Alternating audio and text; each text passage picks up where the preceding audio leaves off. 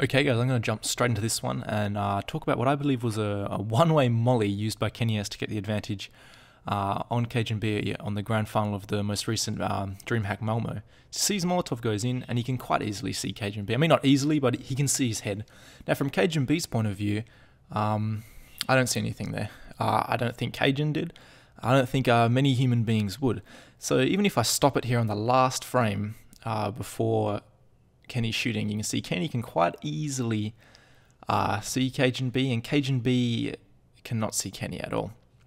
And it's only once I zoom in even more and slow it right down that you can just see KennyS there. He appears in that frame right there. And that's ridiculous. No one can see that, and I think this was on purpose. And I know a lot of you be thinking, what are the settings like for this? I've used low settings for this first clip here because that's what most pros use from what I could gather. So this clip here is on the highest settings for effect and shaded detail.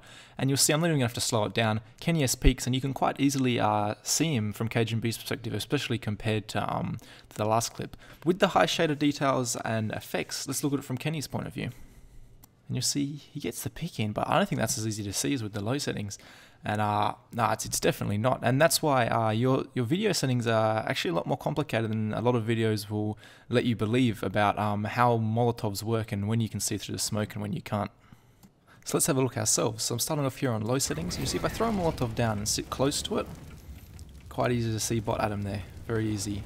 Now if I throw the same Molotov again and back up, you see I hit this point here where the smoke is just impossible to see through. And I mean that continues. No matter how far you back up, see, it becomes very difficult to see on the low settings.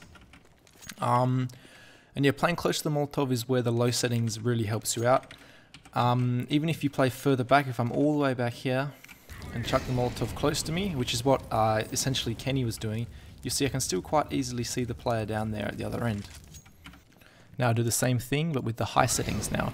You see I throw a Molotov close to me, it becomes harder to see through the smoke than with the low settings, but you can still see him, it's not impossible. Further away, this is where the high settings really shine. You see, you can actually see him. With the low settings, it was basically impossible to see. And that's the biggest thing about the high settings. Now again, with the medium range here, with the last one, you see you sit close to the smoke, it becomes harder again than the low settings to see him at long range, and this is something you need to keep into consideration when picking your settings. Now the low settings are used by most pro players from what I can gather, and the reason for this is I think is the fact that it gives you less distractions on other parts of the map, despite the Molotov difference with maybe you might think, oh, I can see through in all situations.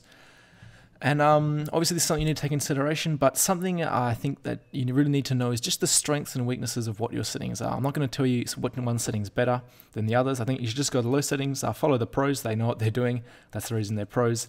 And just know the strengths and weaknesses of the low settings, like what I just showed you, that you should be close, and if he is long range and the Molotov's further away from you, maybe get out the way and don't give them that advantage in case they do peek. And that's it. Let me know what you think about this peek from Kenny, subscribe for more videos, and I'll see you later.